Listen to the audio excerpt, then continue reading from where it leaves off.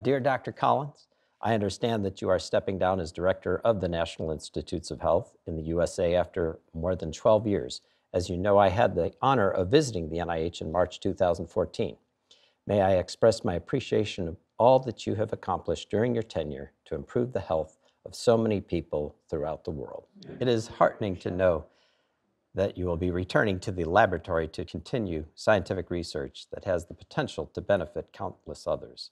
I wish you every success in this next phase of your scientific career, and I'm confident it will result in great insights that will bring relief and comfort to many people. With prayers and good wishes, yours sincerely, the Dalai Lama.